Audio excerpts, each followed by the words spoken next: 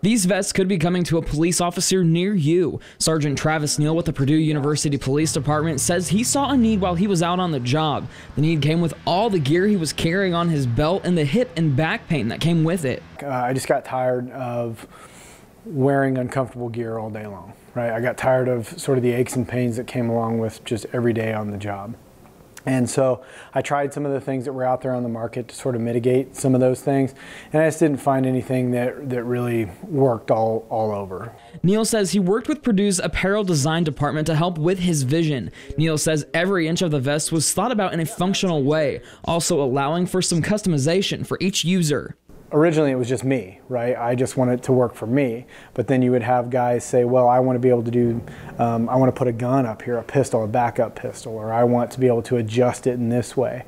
And so going back and making sure you hit all of those things in the next prototype and the next prototype was just the process of it.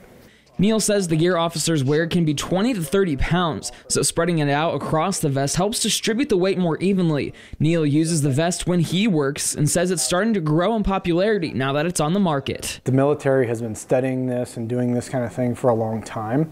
It's taken a long time to get into the police world, one, just because of the look of it, right? And so that was the main goal with this, was to make something that did all of those things, but also was professional looking, and the public would accept it and our administrators would accept it. Hunter Petroviak, Star City News.